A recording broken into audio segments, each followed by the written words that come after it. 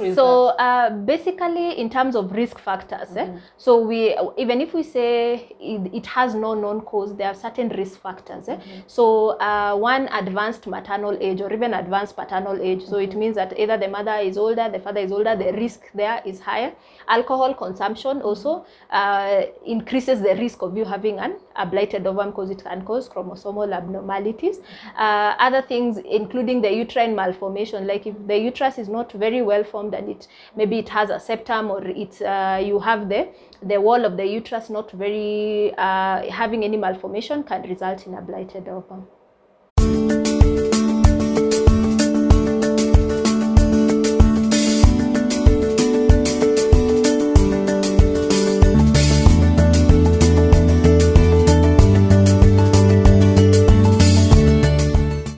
Welcome to Nutrition Therapy by Lucy. This is a channel where we talk about food, good nutrition and health. Thank you for your support, for always watching my videos, leaving a comment, giving them a like. I am so grateful. But if you're here for the first time, please make sure you hit on that subscribe button, the red button. For the new subscribers, karibu sana, feel welcome. Here we talk all matters nutrition and health to make sure that we live or we have a healthy lifestyle. So our today's topic, we are talking about blighted ovum, still around pregnancy, and taking us through is Dr. Elizabeth.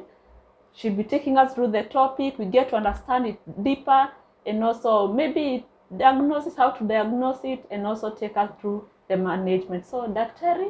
Thank you very much. Karibu sana. Thank you for allowing us to do this with you. Kindly introduce yourself to the audience. All right, so my name is Dr. Elizabeth Gitau Maina. I am a medical doctor, currently working at Equity Affair here in Upper Hill. Maybe other titles, you have titles, Dr. All right, so I am currently a health system consultant and working as the CEO of Kenya Association of Private Hospitals. I think most of you probably know me. I've just left my role as the CEO of Kenya Medical Association. Yeah, yes. So, Dr. let's go direct to the topic. Maybe, am I even pronouncing it better? Is it blighted ovum? Yes, it's a blighted ovum. So, what is a blighted ovum? So, a blighted ovum is a condition where the gestational sac, or the sac which is supposed to carry the baby, basically develops without the baby inside or without the embryo. So, usually it occurs either you did not form an embryo. So, when a fertilized egg from the woman meets the sperm, now that's what we call a fertilized egg. Once you have that, it's supposed now to start dividing and now form the embryo, which now becomes the fetus or the baby. But sometimes you can have the fertilized ovum either not growing so an embryo does not develop, or an embryo develops but it fails now moving forward now to make a baby. So what you end up with is an empty gestational sac. So the sac that was supposed to carry the baby, yes, it implants in the uterus, but it does not have any baby inside. So Dr. you want to tell me that you have the amniotic sac? Yes. So at that point, it's still called a gestational sac because we are still at a very early period of development. So you see, the amniotic sac is when now it's later stages when you already have a fetus inside. So we still call it a gestational sac. Yes. And what really causes the blighted ovum? So generally, there's most cases of what we call idiopathic or unknown cause. So, but it is suspected that it could be as a cause of chromosomal abnormalities in the baby. So the embryo itself had various chromosomal abnormalities, and that is why it did not it did not divide as it was supposed to divide now into a baby. Oh, and also, I read somewhere, maybe it could be poor quality egg, poor quality sperm. Yes, so basically in terms of risk factors, so we, even if we say it has no known cause, there are certain risk factors. So one, advanced maternal age or even advanced paternal age. So it means that either the mother is older, the father is older, the risk there is higher. Alcohol consumption also increases the risk of you having a blighted ovum because it can cause chromosomal abnormalities. Other things including the uterine malformation, like if the uterus is not very well formed and maybe it has a septum, or it's you have the wall of the uterus not very having any malformation, can result in a blighted ovum. Wow. Yes. And with a blighted ovum, do you get the same symptoms or maybe of pregnancy, or what are some of the symptoms? What usually happens with the blighted ovum, so basically you start having the symptoms of pregnancy, because for sure there has been a fertilized egg and it is implanting. So patients will come with nausea, they will of course come with a missed period and all the other symptoms of pregnancy, fatigue, they might be vomiting.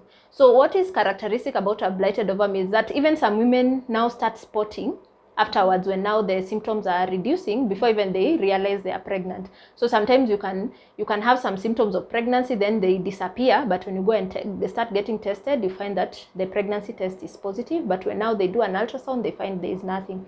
So in the beginning, yes, they'll have pregnancy symptoms. Then as it advances, usually because of course the baby is not growing, there is nothing that is producing the various hormones to support the pregnancy, usually the pregnancy fails. So blighted ovums usually last about 7 to 12 weeks or about 13 weeks. By the 12th, 13th week, you're already starting to spot and you get a miscarriage or an abortion.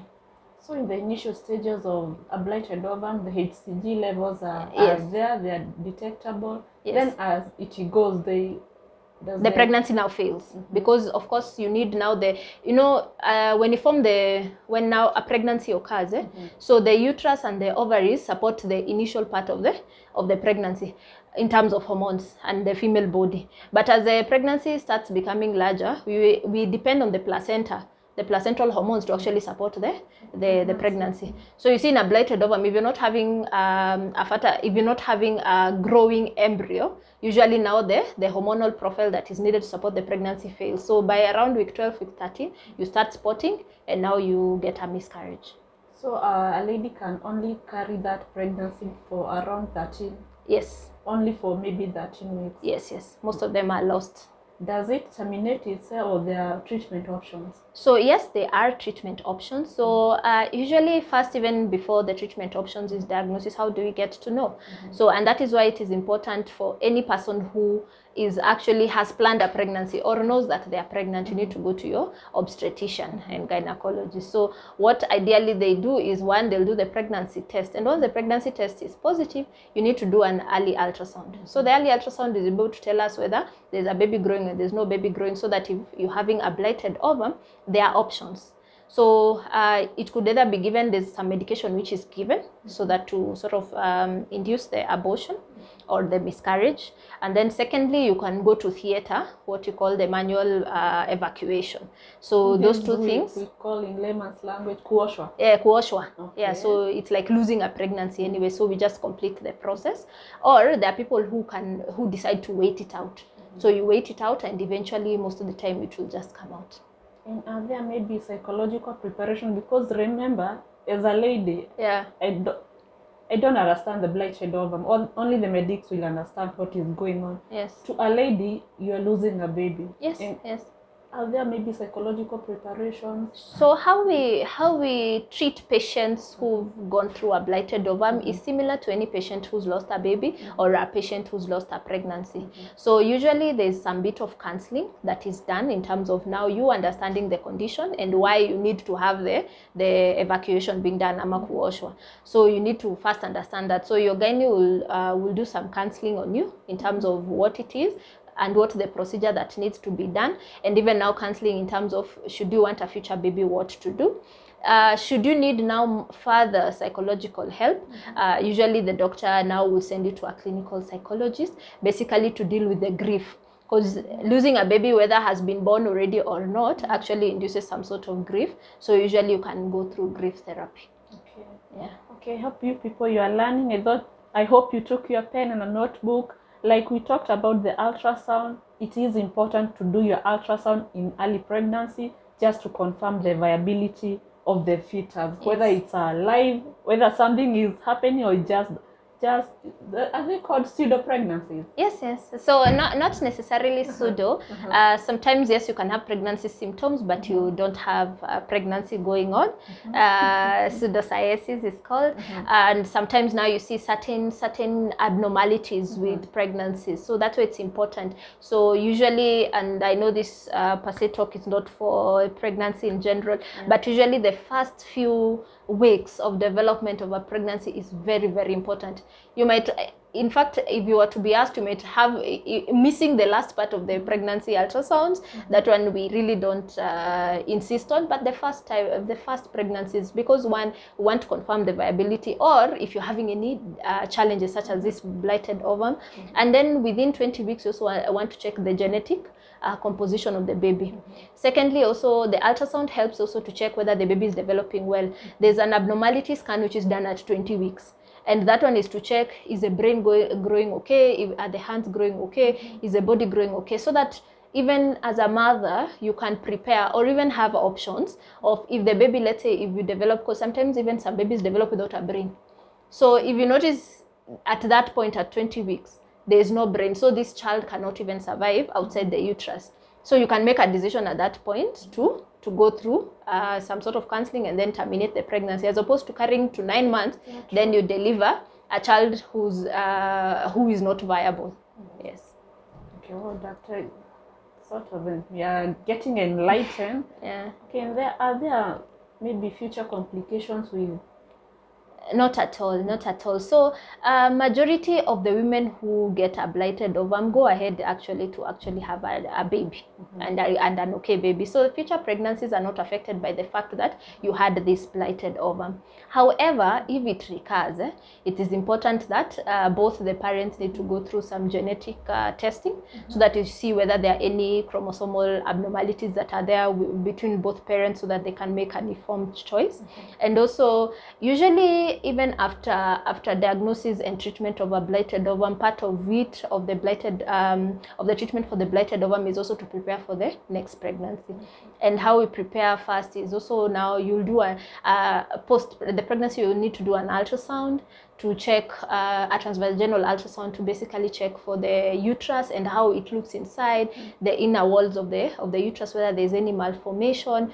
We can do genetic testing for the same, and also in terms of preparing for the next pregnancy. Sometimes we ask women to wait maybe 3 cycles before now they try again. Basically, it's just to get your body in a positive environment for you to actually now conceive again. During this period, of course, we are checking for your diet, and especially for women, folic acid is very, very important. Before conception even. So there's something called preconception preparedness. You don't start taking your supplements after, because some of these challenges, especially when it comes to early abortions and miscarriages, can be prevented if you had some preconception vitamins, multivitamins that you were taking. Yeah. So you are advocating for preconceptual care? Yes, yes. It's it is extremely important because you notice there are a lot of, especially first-time moms. So you're maybe newly married, you're very happy, you get pregnant, then after 10 weeks you lose the baby, because your body was probably not ready for the pregnancy, because first of all, you didn't know you're supposed to go as soon as you get the positive test, you're supposed to visit your gynae for anything. So it is important that even pre-conception, so when you say, now I think I need to have a baby, just go get assessed. Let somebody look at your, do an ultrasound, check your uterus, check for any infections, if you have any, so that they can sort it out. If you have any anemia, like your blood level is low, can be checked. Then usually we offer multivitamins for most women, so that in case your folic acid is reduced in the body, we can actually augment it. Okay, wow. Yeah. And maybe your advice to mothers, mostly the mothers, still, most women, we start our antenatal clinic maybe in the 2nd trimester. Please, your advice to them. My advice is, once you get that positive, in fact, not before, let me draw back. Once you want to have a baby, it's now you're planning. Please visit your gynae so that you can actually plan very well, knowing, so that you're able to note any health condition you might have beforehand, and also just to prepare you.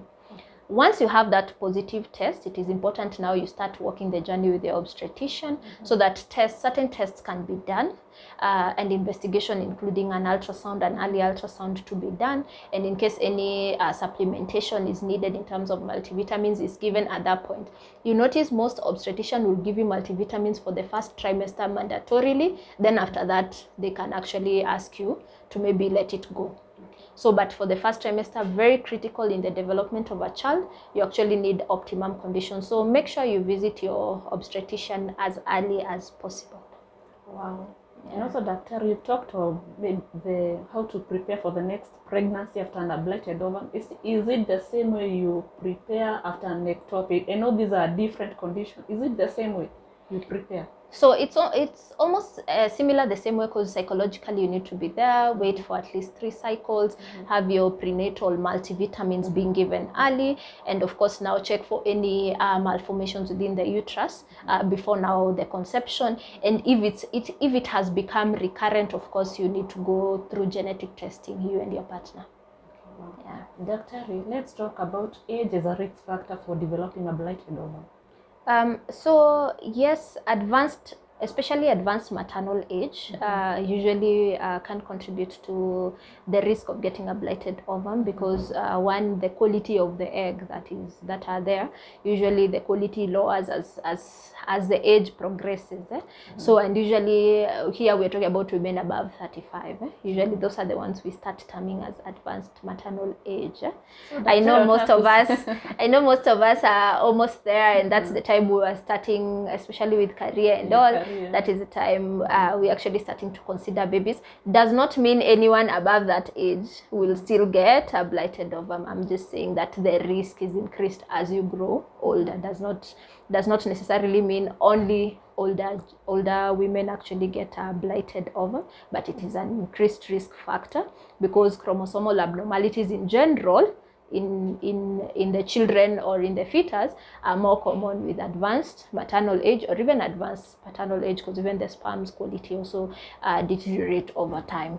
Again, also in terms of in terms of genetic abnormalities, you might have a genetic disorder that you don't know about, and also some autoimmune diseases that you don't know about that are affecting the quality of the egg that you're producing. So it is important, if you've had either recurrent blighted ovum, to actually consider having genetic testing or even testing for an autoimmune disorder, so that you ensure that those are not the reasons why you're getting the blighted ovum. And talking of genetics, is this something maybe you can have maybe in your family history? It's possible. So genetic disorders, of course, occur in families. Does not mean everyone must be affected by the disorder. It just means that that particular gene or that particular abnormality occurs in such a family. So it is possible that another member of the family might also have certain challenges. Yeah. Well, what about when it comes to prevention? Is it a condition that you can prevent it? So you cannot prevent a blighted ovum. You cannot prevent it. So of course, the thing is, in terms of, as you said, preconception care is very good in terms of just getting the uterus or the reproductive system optimum for a pregnancy, but it is not something preventable. Well, I hope you've learned, personally I've learned that you can do your preconception care and also starting your antenatal clinic as early as possible. As soon as you see that the two lines, or as soon as you start maybe noticing the pregnancy signs. So I hope you've learned something. Let me get to know the comment section what you've captured, what you've learned, and also give this video a like, subscribe, and turn on the notification bell so that anytime you upload an informative video like this one, you get to be among the first people to get notified. Subscribe, and bye bye for now.